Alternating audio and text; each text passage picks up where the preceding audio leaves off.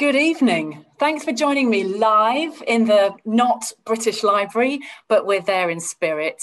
I'm Bee Rolat of the Cultural Events team, and tonight's event is part of our season accompanying the library's exhibition, Unfinished Business, The Fight for Women's Rights, which we hope is reopening very soon.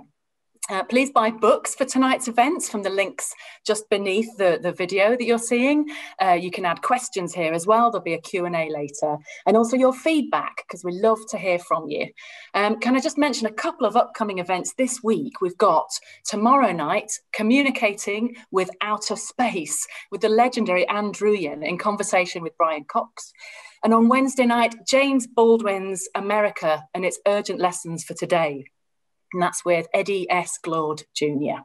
But tonight, a conversation I've been waiting for ages, springing out of the Bengali work of utopian feminist science fiction, Sultana's Dream. And it's with a dream panel, sorry, but they really are. My chair is the multiple award-winning novelist and anthropologist, Tahmima Anam, whose scorchingly anticipated next novel, The Startup Wife, is out in June. Pre-order it right now, thank me later. So Tahmima, I'm going to let you introduce the rest of the speakers. Over to you now, Tahmima. Thank you so much, Bee, and thank you to everyone at the British Library for supporting this event. I'm so thrilled to welcome you all this evening for a session that is so close to my heart. It's a tribute to the great feminist icon, writer, and visionary Rokeya Sakhawat Hussain, or Begum Rokeya as she is known. Begum Rokeya lived and wrote at the turn of the 20th century. She was from Bengal, which during her lifetime was part of colonial India and is now in Bangladesh. She was known for many things, but her two most important interventions were Sultana's Dream, the novella she wrote while learning English as a surprise for her husband. It was published in 1905, and the Sakhawat School, which she founded in 1909 after her husband's death, and which was the first formal institution for Muslim girls' education in Bengal. Begum Rokeya spent her entire life in a kind of lockdown. The women of her generation were confined to the zinana, the women's quarters of their homes, and it was against this confinement that she raged her entire life. But she rages with wit, warmth, and compassion, and nowhere is this more evident than in her masterwork, Sultana's Dream. I'm joined this evening by three incredible writers, all of whom share a connection with Begum Rokeya's legacy. So I'll just introduce them now. Monica Ali is the author of a collection of short stories, Alentejo Blue, and 3 novels, the universally beloved and Booker shortlisted Brick Lane, my personal favorite, In the Kitchen, and her third, Untold Story. And much to the delight of her fans around the world, she has a new novel out called Love Marriage in 2022, so watch out for that. She's, of course, a Granta Best Young British Novelist, a Fellow of the Royal Society of Literature and the Orwell Prize. And her writing has been published in every publication you can think of. Lisa Ghazi is an award-winning filmmaker, stage actress, activist, writer, and she's the joint artistic director of Komala Collective.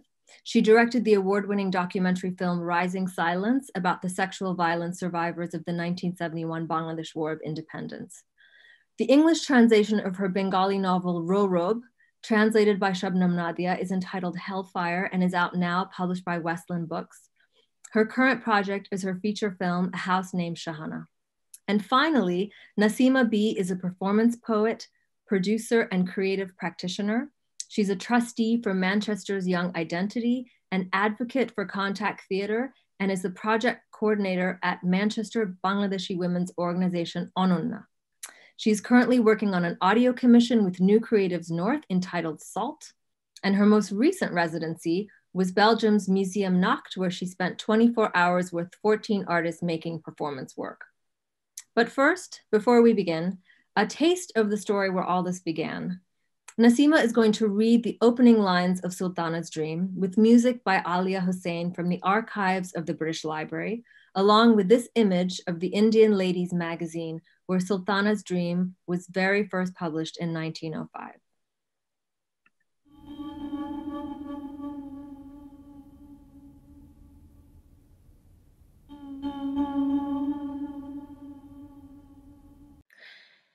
One evening, I was lounging in an easy chair in my bedroom and thinking lazily of the condition of Indian womanhood. I'm not sure whether I dozed off or not, but as far as I remember, I was wide awake. I saw the moonlit sky sparkling with thousands of diamond-like stars very distinctly. All on a sudden, a lady stood before me. How she came in, I do not know. I took her for my friend, Sister Sarah. "Good morning," said Sister Sarah. I smiled inwardly as I knew it was not morning, but starry night. However, I replied to her, saying, "How do you do?" "I'm all right, thank you. Will you please come out and have a look at our garden?" I readily accepted her offer and went out with her. I found, to my surprise, that it was a fine morning. The town was fully awake and the streets alive with bustling crowds. I was feeling very shy, thinking I was walking in the streets in broad daylight, but there was not a single man visible. Some of the passers-by made jokes at me. Though I could not understand their language, I felt sure they were joking. I asked my friend, "What do they say?" "The women say that you look very mannish." "Mannish?" said I. "What do they mean by that?" "They mean that you are shy and timid like men." "Shy and timid? Like men?" It was really a joke. I became very nervous when I found that my companion was not Sister Sarah, but a stranger. Oh, what a fool had I been to mistake this lady for my friend. She felt my fingers tremble in her hand as we were walking hand in hand. "What is the matter, dear?" she said affectionately. "I feel somewhat awkward," I said. "I am not accustomed to walking about unveiled." "You need not to be afraid of coming across a man here," she replied. "This is Ladyland." Thank you.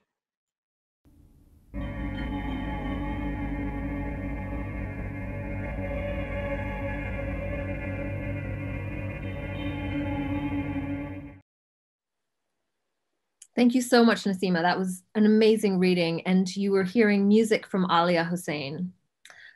So I want to turn to you first, Lisa, because out of all of us, Monica, Nasima, myself, you're the only one who went to school in Bangladesh.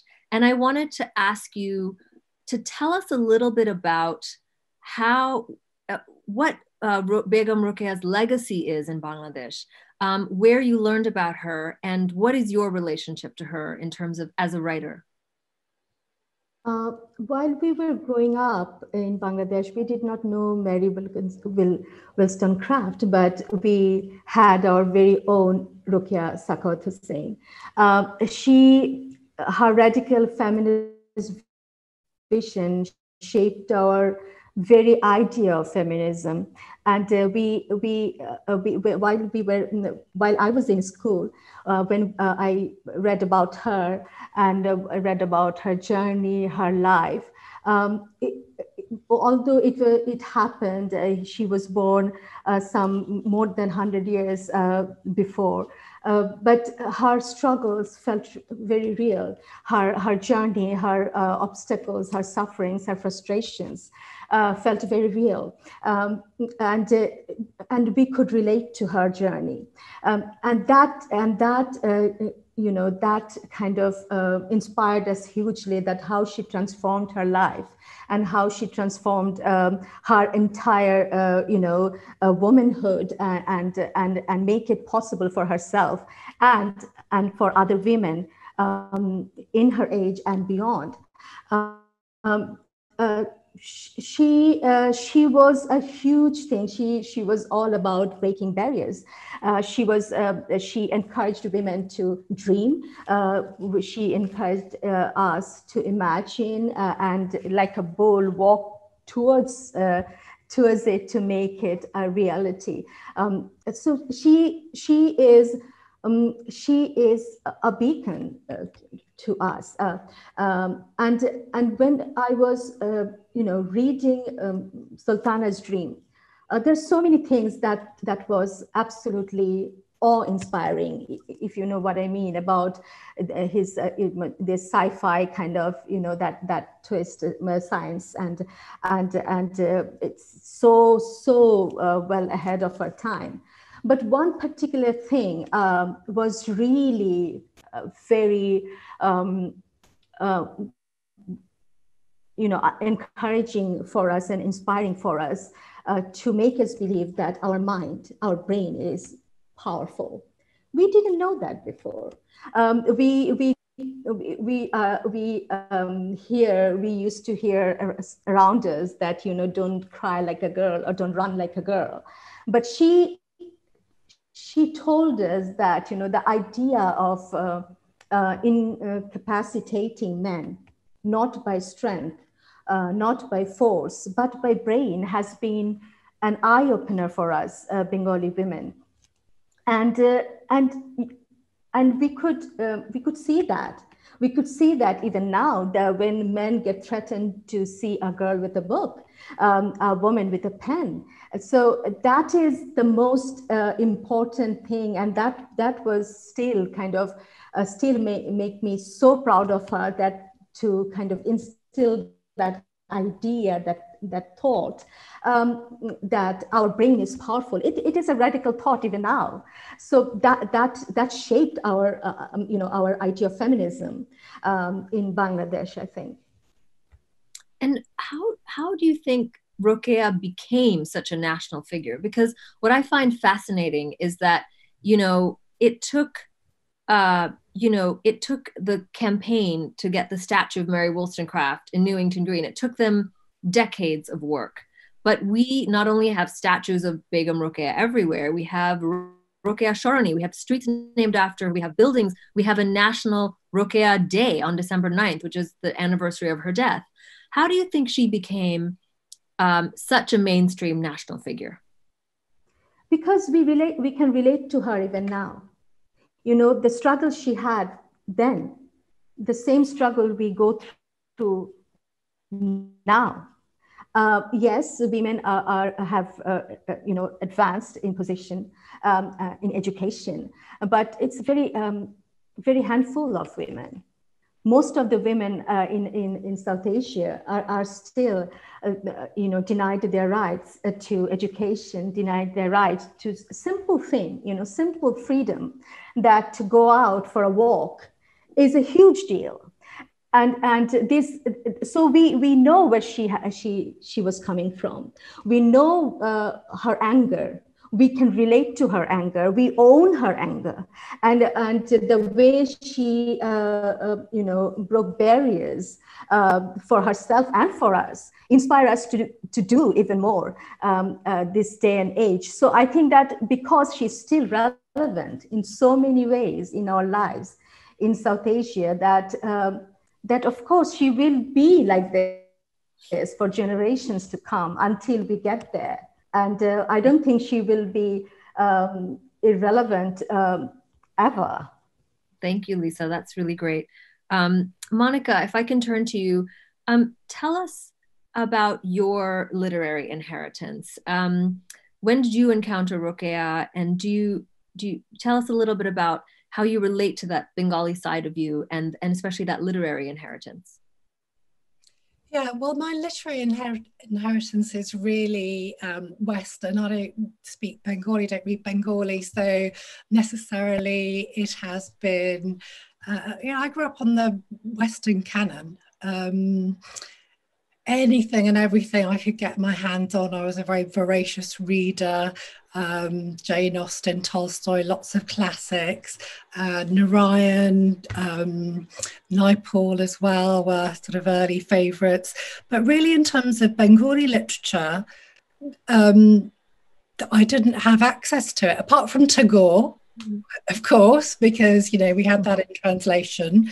So I think it's very different now for younger writers coming through, because they can see that Bangladeshi origin writers are making their mark. So, there's you, there's Lisa, there's Nadim Zaman, there's Shanas Ahsan, there's so many, Dia Haider Rahman, there's so many writers coming through now that, I feel a bit sorry for my younger self.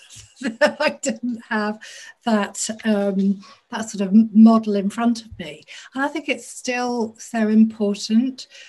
I got a letter, a schoolgirl, she was 14, she wrote to me via my agent just last week, in fact, and she'd written a short story because they'd had an extract in her GCSE English class, they had an extract of Brick Lane to look at, to inspired her to write a story, and she wanted to write to me to say that all her life she'd been reading extracts and books with which she had never identified, and she said it made me so proud and so happy. She said nothing in her life had made her so happy as to see her own culture recognised, and that really, so it really sort of warms my heart. You were so important to writers who came after you, like me and so many others. And I wonder, which I'm sure feels like a great privilege to you, but also I think that that there also is a sort of burden related to that. And you wrote a little bit about that. And when you say, I feel sorry for my younger self, I wonder, so you wrote this essay called Simply Writer. And if I can just read a line from that, you said, if you're a writer of color, you're only supposed to write about what people imagine to be yourself. And that self is not an imaginative, creative, artistic, or intellectual self. That self might be labeled as Asian writer or Bangladeshi writer or BAME writer, but it is never labeled simply writer. That would be true privilege. Tell us about what inspired you to write that essay and where you are with that now. I think what inspired me to write the essay was actually an acquaintance saying to me, somebody I'd bumped into, I hadn't seen for a while, something along the lines of, have you heard that Random House is got this new scheme for BAME writers, Black and Asian minority ethnic writers, and you don't even have to be able to write well, they'll just publish you anyway. Just sort of, in that mode of, isn't it ludicrous, what kind of privilege BAME writers are getting. So that was the trigger for writing that, and it made me reflect back on my own writing journey and thinking, why is it that I haven't been able to write for so long? Why can't I not finish anything? And I think I'd just become sort of disheartened and depressed by the idea that there were certain things that were expected of me, and that if I did not fit that mold, then it was seen as me trying to run away from something. So I did an interview recently. It was an interview via email with a publication here. I've been perfectly friendly journalist, perfectly well-meaning, but one of the questions was, your new book is billed as a story of two cultures. Are you returning to something you sought in professional terms to escape? Now, I know why he's saying that, and I don't think he means anything terrible by it. But to me, what is that thing that I would be trying to escape? I mean, my ethnicity. Right, whichever way you look at it, whether you say it's expectations or brand or anything else, it's, are you trying to escape your ethnicity? And to me, this is sort of an existential question, because this idea of having to be one thing or another while being of dual heritage feels like a kind of obliteration of the self. I mean, I am both. I'm not one thing or another. I'm both. And therefore, I do write about different things. So that's a rather long-winded answer to your question. No, I've been wanting to ask you this, because I also feel like, do you wish you had been angrier before? when people kept asking you book after book, the 3 books that came out after Brick Lane, when they kept asking you, why are you writing about Portugal? Or why are you writing about, you know, a Michelin-starred kitchen in London? Why aren't you writing about, you know, Whitechapel instead of Brick Lane? I mean, do you wish that, because I feel like now, if that had happened now, then there would have been a lot of outrage around that, you know, and people are just angrier in a good way. And do you wish you could have just been like, that's really racist? Short answer is yes, I do. But looking back, I think in some ways I was naive or kind of colossally stupid to think that I could have the same privilege as a white male writer who is allowed to write about anything he wants and is credited with great imagination for doing so. It wasn't even a case of thinking, I just assumed, and I just assumed with each book, okay, well, people will get over it, get used to it.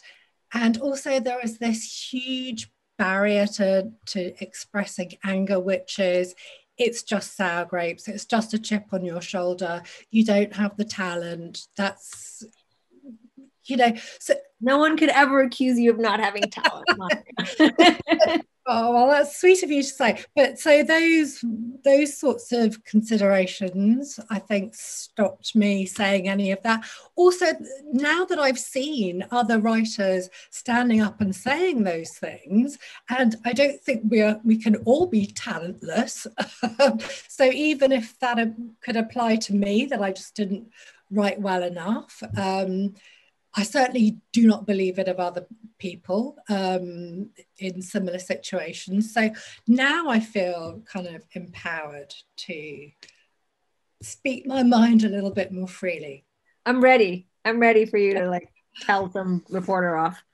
Nasima, I want to turn to you now. You're a poet and a performer. And tell us about, I mean, I'm guessing you probably didn't read Sultana's Dream in high school. By the way, she did write that in English, which is why I got to read it young, because I unfortunately don't read Bangla literature in Bangla, much to my parents' dismay. So Nasima, tell us about your literary inheritance. Tell us, you know, where or if you encountered Rokeya and where your kind of activism and your sort of inspiration comes from. I hadn't come across Rokeya and I hadn't come across this piece of work before up until Bee sort of emailed me and then called me up and we had a conversation about it. And I think for me, it was just a reminder that feminism comes from your home. Like as a Bengali woman, for me, feminism starts at home. It starts with my mother. It started with my sisters and seeing just growing up here and seeing their struggles and celebrating themselves and being themselves regardless of what Western notions of feminism imposed and stereotyped on us. I think I guess reading that was just a reaffirmation of feminist icons always existed within Bangladesh and also within women of color. And yeah, it's an epic story. It's an epic story, and if only it would happen. I think on the video I smirked a little bit when the bit when they said there's no men here. It just every single time I've read that bit, I've looked over the story a few times now, and every single time I come across that line, I just thought, God, what if women ruled the world? How different things could be. And for me, like I said, I've seen that. I've seen women ruling the world. I come from a matriarchal household. Let me tell you, I know some of my sisters are watching today, and yeah, I thrive on women telling me what to do, and I love it.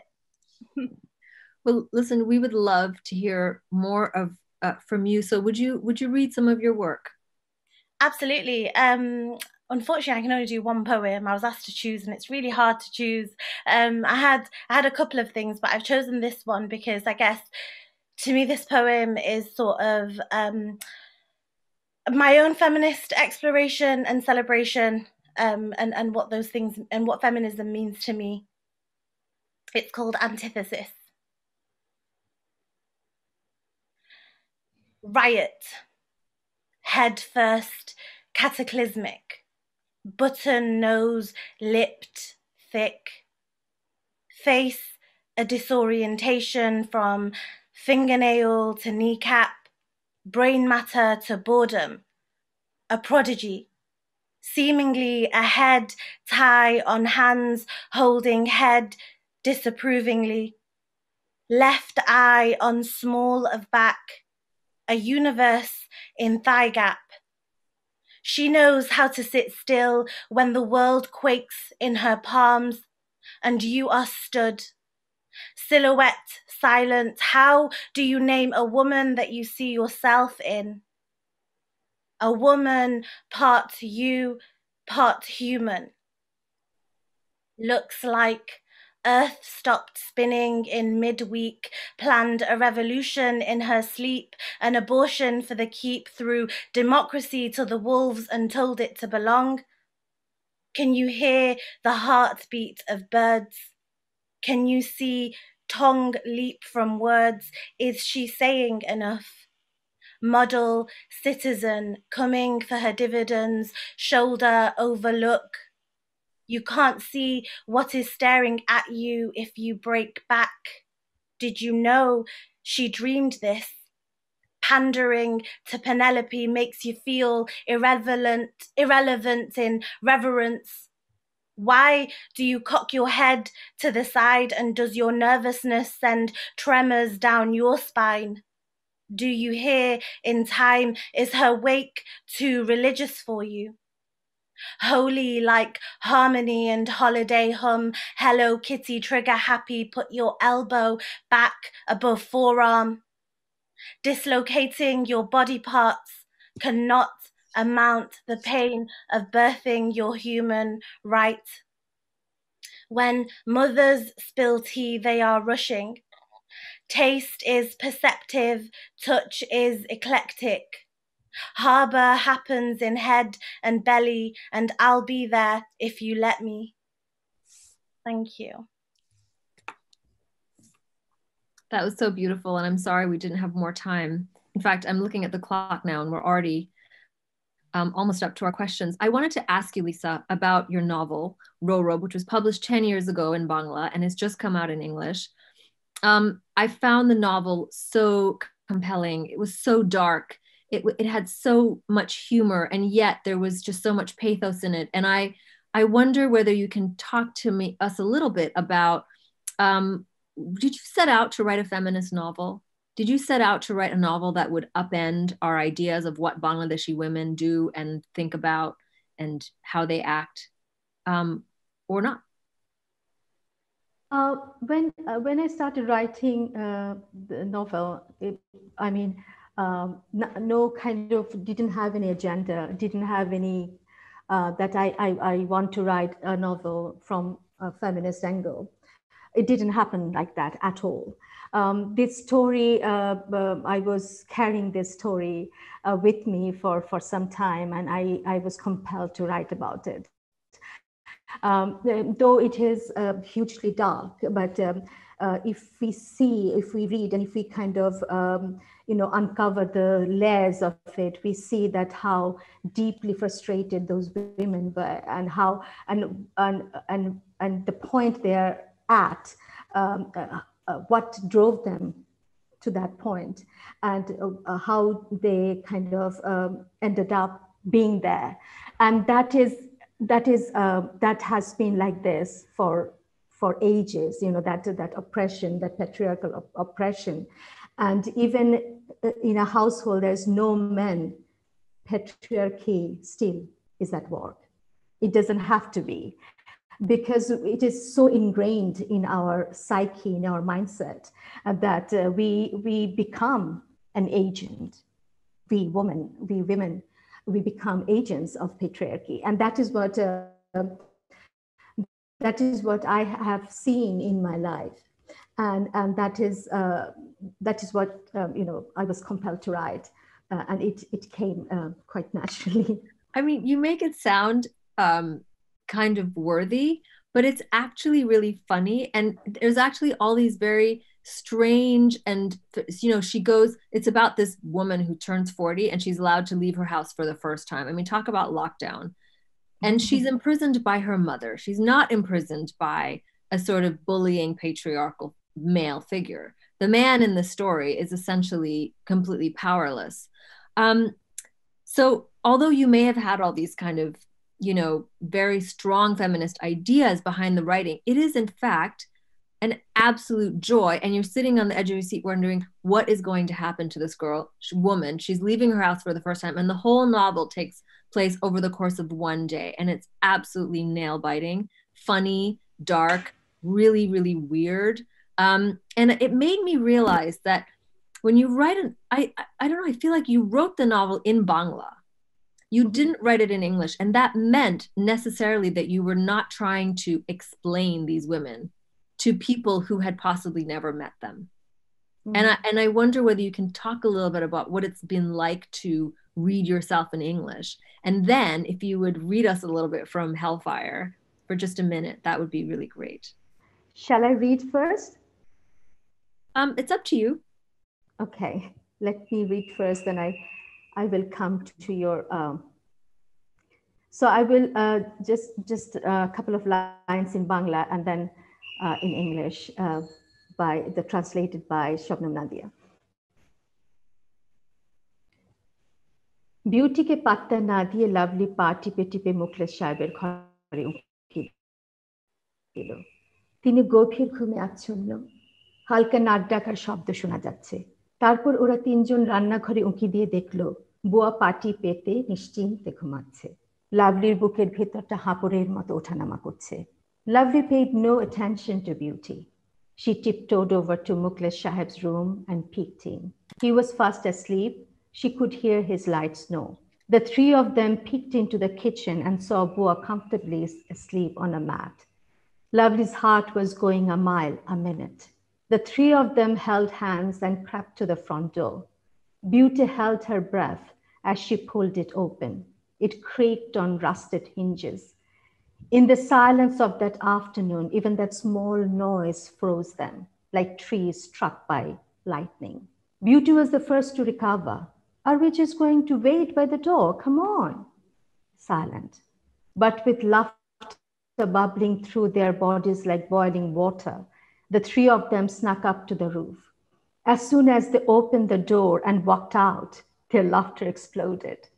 A crow flew off the ledge. Lovely would never forget that moment when they stepped onto the roof, that excitement, that joy.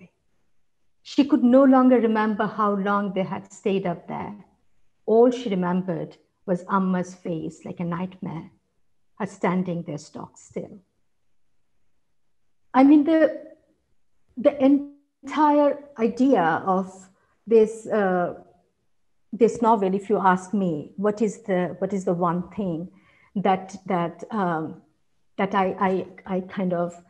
I tried to, you know, shout, to claim, is freedom. It's all about freedom, you know, because if you think about it, we women, especially in South Asia and countries, even actually everywhere, it varies, the degree varies, but we are denied freedom in every aspect of our life. There's a boundary, a line that is drawn for us not to cross. So freedom is a dream for us, and when we come to know the taste of the very freedom, we can never go back to a place where we cannot have that. And that is what is with everyone, with every character in that novel. A Lovely, Beauty, even Farida Khanum. She was denied her life. She was denied to have the freedom to live her life at the way she wanted to. She was forced to accept her life, and then by doing so, she became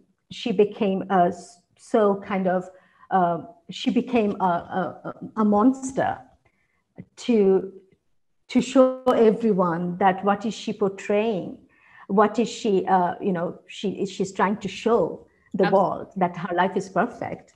And that is what she was imposing on her daughters. Thank you, Lisa. Thank you for that reading. It was beautiful. I love this book so much. I want everyone to read it. Monica, when you write women characters, do you think of them, I mean, when you write them, do you think, okay, I there's something I want to say about the condition of being a woman, as opposed to when you write a male character? And your main male character in Brick Lane was so beloved. And you wrote him so affectionately, although he was also in his own ways violent and problematic and troubling. So when do you think about your women characters differently? Do you want to say things through them in a way that you don't with men, or are you sort of even-handed? Well, I'd like to think that I'm pretty even-handed, and I don't set out with an agenda as such. That would be, I think, to me, that would inhibit my writing. So if I were to set out to a kind of agenda or a sort of political program that I want to write to, I don't think I'd be able to write anything creatively. So it's not that I don't have an interest in those issues, I do hugely, but I let it come from the character. So I always start with character, and I always try, writing to me is a bit like method acting. You have to sort of sink into the role. You have to walk a mile in that person's shoes as much as you're able to do so, and to find the kernel of humanity even in those characters who you might not warm to naturally. So it's all about, compassion and connection for me, the writing. Well, that definitely comes across. Would you read to us a little bit? Oh, what do you want me to read? Oh, well, I mean, if you, I thought we were all going to read, but okay, we don't have to. We definitely don't have to. I think this question of the politics is so interesting, because certainly, as I said, your male characters are written with a tremendous amount of affection, and it's easy when you have feminist politics to sort of make your women characters or your male characters kind of like, sit on a soapbox and announce those, and you manage to not do that. And yet that relationship between your characters in Brick Lane was a deeply feminist parable, and done in the most subtle way. And I wonder, I mean, did you have that scene in your mind at the end of Brick Lane where she goes ice skating? Was that because I remember it so vividly? Did you think, like, I'm going to tell a story of this woman, and then at the end I'm going to sort of set her free? Or did that just come sort of naturally? I really struggled to know what my end scene would be, right up until I wrote it. And I remember I can remember really vividly, for some reason, that I was doing the washing up, standing at the sink, when I realized what the end scene should be. And it was, as soon as I thought about it, I thought it was blindingly obvious. She'd had this fascination with ice skating, and actually a bit like Lisa, that image to me was about freedom, or for her it was about freedom, the sparkles, the free-flowing movement, the total liberation from her ordinary life. So I got it sort of then and there, and the scene kind of wrote itself after that, but I didn't set out with that.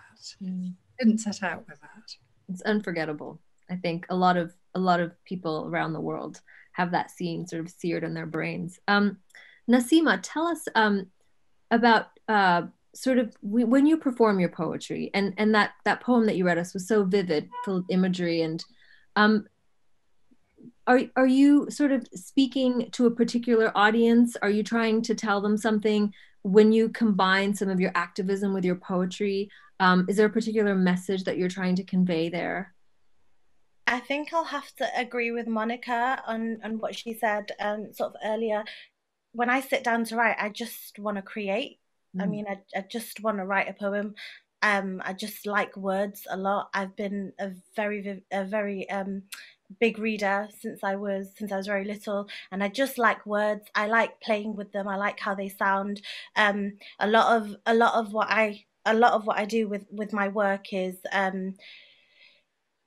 try and say one thing but sometimes mean the other, and I think that's what a lot of us writers do. We try and sway from what we're sometimes actually saying.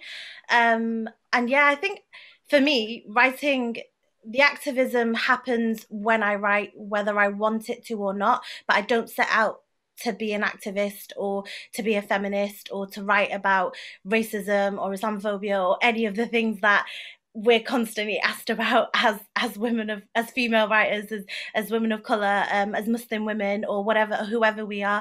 Those things are just left. I'm just a writer like Richard, the white man who's sold out. Do you know what I mean? Yeah, I think I want to have fun, and I hope that whenever I write a poem or I'm performing, that people just come on a journey with me, and if anything makes you think and it sticks out, I hope that makes you do something about it. But I just have a little bit of fun, and I hope that poem was fun, but also it was quite serious. Let's be real, it was quite serious.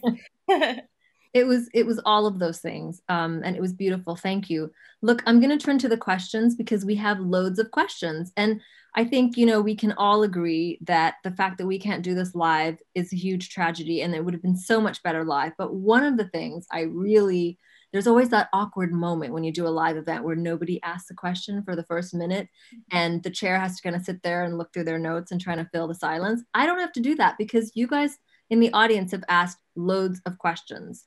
So first of all, Nurjahan Begum has asked to all the speakers, where are you now? And how have you used the coronavirus lockdown in your creative practice and why? Who would like to answer that question first? Lisa, I'm going to let you answer because I know where you are. And it's the most exotic location of us all. So you can go first. Lisa? Oh. I think maybe Lisa can't hear us. So maybe Nasima or Monica, one of you want to answer that? Oh, okay, I'll take that then.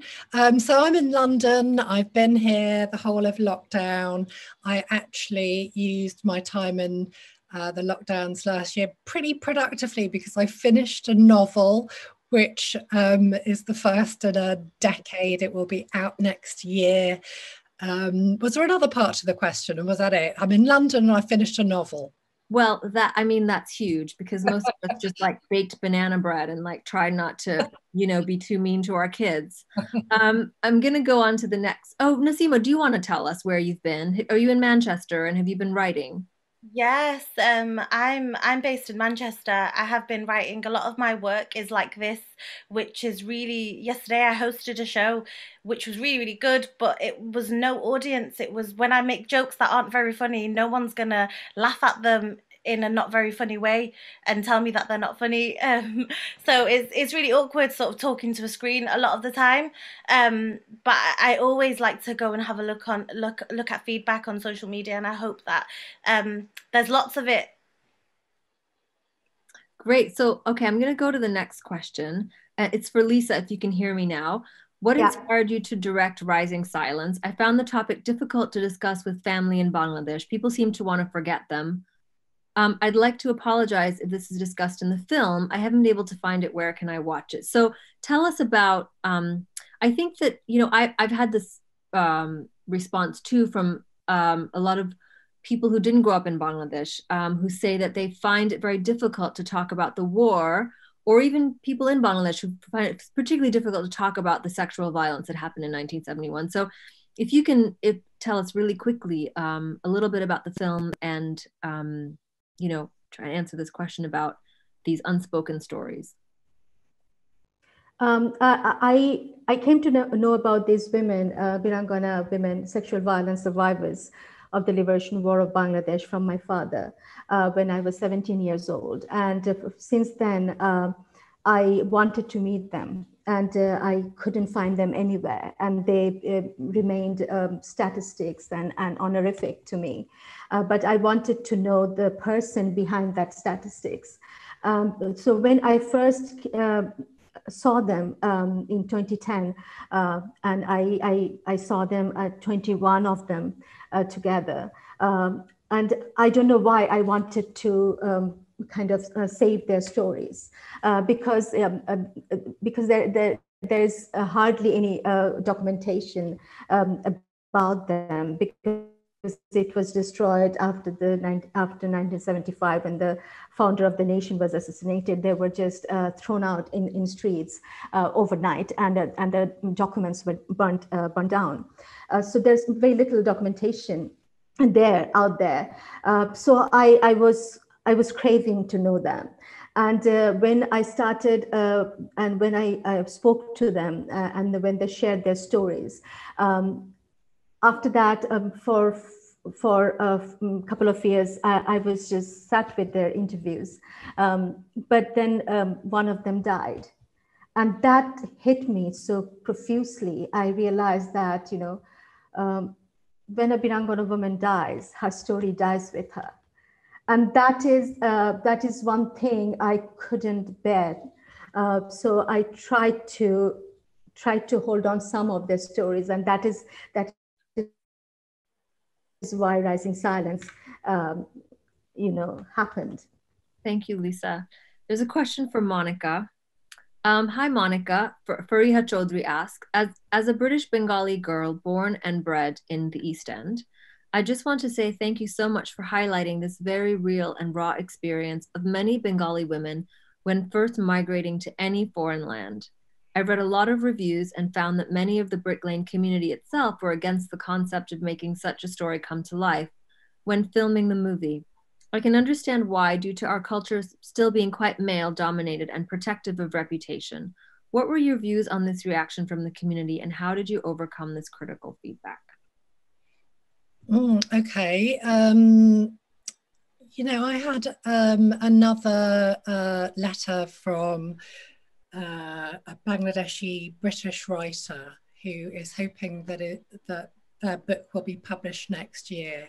And it was really exactly on this topic, saying that they were worried about what the community reaction would be, and can I share some advice or tell them about my experience with negative reactions from the Bangladeshi diaspora. And it really saddened me, because the perception seems to be that the reaction was overwhelmingly negative, when in fact it was, to my experience, it was overwhelmingly positive. There were a couple of, it was a handful of older conservative males who admitted that they hadn't read the book, but they didn't like the idea of the book. Perhaps they'd heard that a woman has an affair in it. I really don't know. I can only guess at their motivations. Specifically around the filming, they were quoted in the Guardian newspaper as saying that they didn't want the scenes with leeches falling into curry pots to be filmed, which, there was no such scene in the novel, and there was no such scene in the book. So it was really a confection of a couple of British newspapers, rather than a reflection of the reaction of Bangladeshi heritage people. That book took me all around the world, and everywhere I went, I met people with a Bangladeshi heritage, and they were all just, so supportive. And I would say that the dominant attitude was one of pride, actually. Absolutely. I can certainly vouch for that. What was it like seeing your book turned into a film. I mean, was that a very surreal experience, and seeing these people come to life who had only been in your mind up until that point? Yeah, I mean, I really liked the film. I think if there's one thing I would have done differently, I would have kept the riot scene that occurs towards the end of the book. I would have kept it in the movie because I think there was not enough tension when Shahana ran away. But apart from that, I think Sarah Gavron and Abby Morgan did a brilliant job. It strikes me now, though, that probably wouldn't happen, that you would have a white writer and a white director. But anyway, that's another story. I think they actually did a really great job. It was wonderful. We have a question from Tahmina Begum. She asks, when do you feel most free in writing? Nasima, do you want to answer that? And I would love it if all three of you would answer that. When do I feel most free in writing? My favorite time to write is probably in the morning. I try to do this thing called morning pages. I'm sure a lot of writers try to do it and try to do it consistently. One thing about me is that I'm not consistent.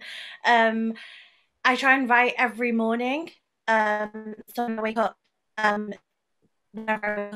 just try and just do a bit of brain dump and have a bit of a free write and just get whatever it is that I'm thinking, whatever I'm feeling, whatever thoughts I have that are in my head. If I've dreamt something, if I've had a nightmare, sometimes that's the best way when you're not really thinking about writing, that you get to have some of the most exciting things come out in your writing. And I usually, those are the things that I pick. So I'll pick maybe a line or two that are striking and I'll start like that with some poems. That's great.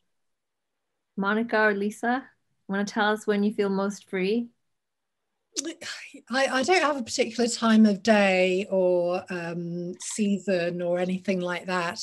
It's I think Nasima was really saying it in just in a different way than perhaps I'll express it, which is you're always seeking to get into that flow state. So, that state in which athletes talk about, they're not thinking about their hand-eye coordination or whatever. They're just doing it because there's some sort of grace that comes into it. That is the ideal state for writing. It doesn't always happen, and I can't always make it happen either. I think that all we can do as writers is just keep practicing, just keep doing the hard work, just keep honing the craft. And if you do enough of that, then hopefully you're able to recognize those moments of grace when they come. That's great. And I think that it's random places.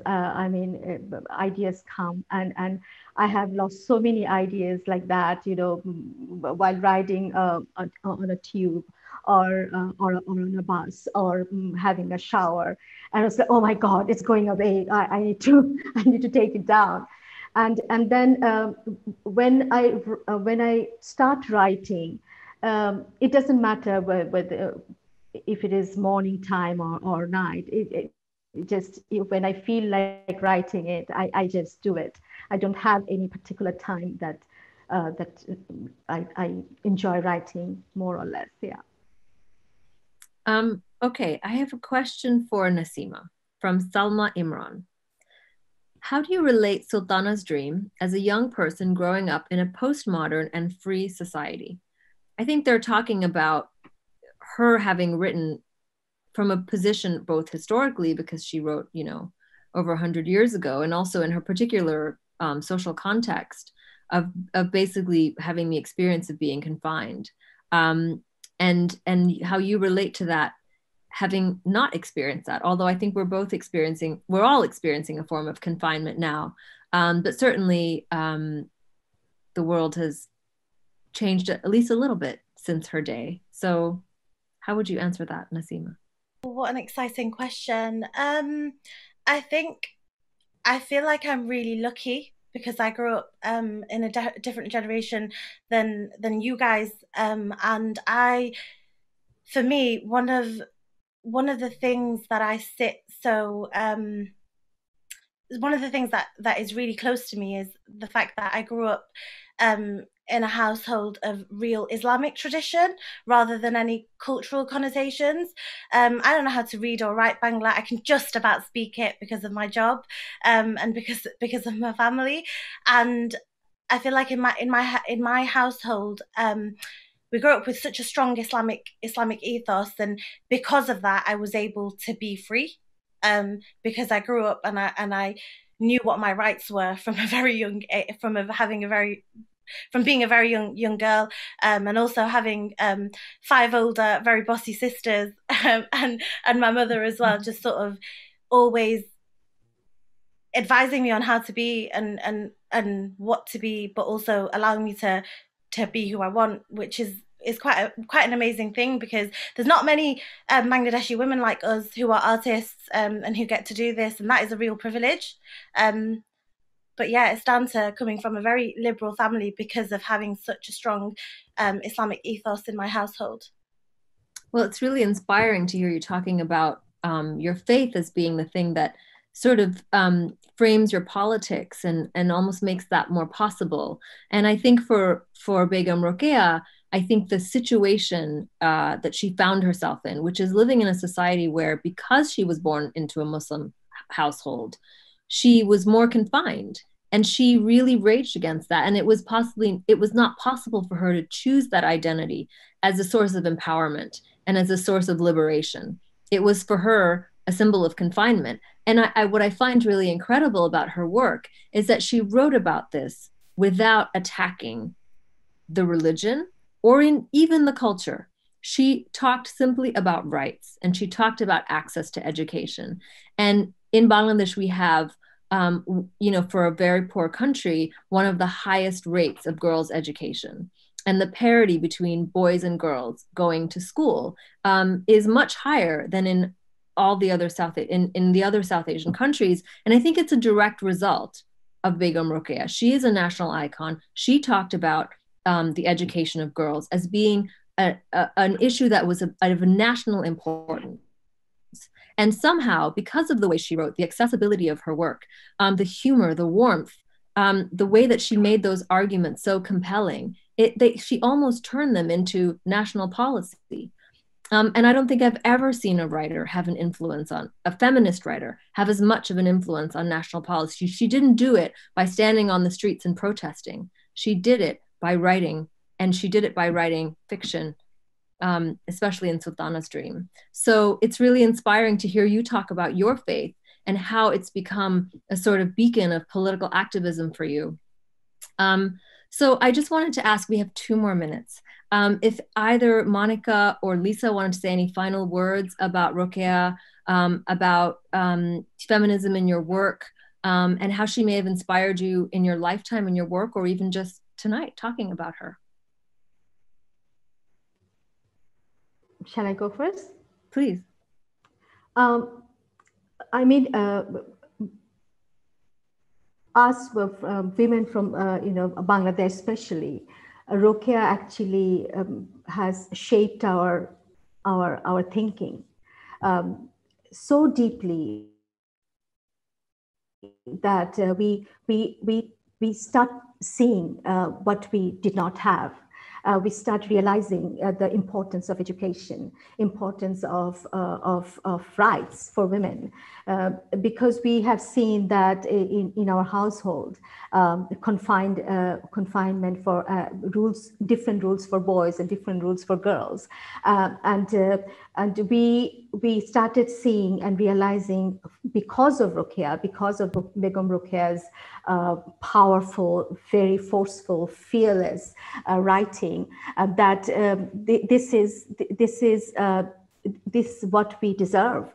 It is not something that needs to be given. This is our right, and that feeling absolutely we got from Rokeya.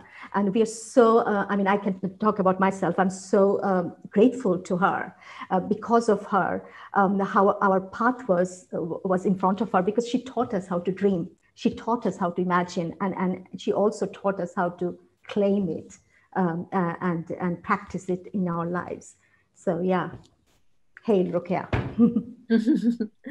Thank you so much, Lisa. Do you want to close us out, Monica? Well, I just want to say what a fantastic evening I've had listening to all of you and listening particularly to the readings. Thank you, Nasima. I love Rokeya's sense of humour. I love her, the artistry with which she draws this world. It's a science fiction world with the solar heating and the flying cars. It's fabulous. It's fantastic. She's got so many great ideas in there, which are still ahead of their time. I'm glad that she's been such an inspiration for the education of girls. I love her idea that girls should not be married until the age of 21. Which I think there's some way to go in Bangladesh on that one. But, you know, that's something to aspire to as well. Thank you so much, Monica. Thank you, Lisa. Thank you, Nasima. You all just like lit up the virtual stage. It was such a pleasure. Thank you to the wonderful audience for your amazing questions. It was really a delight. And thank you to the British Library. And I hope you'll take the spirit, the fighting spirit of Rokeya with you everywhere you go. Thank you for having us. Thank you. Bye. Thank you.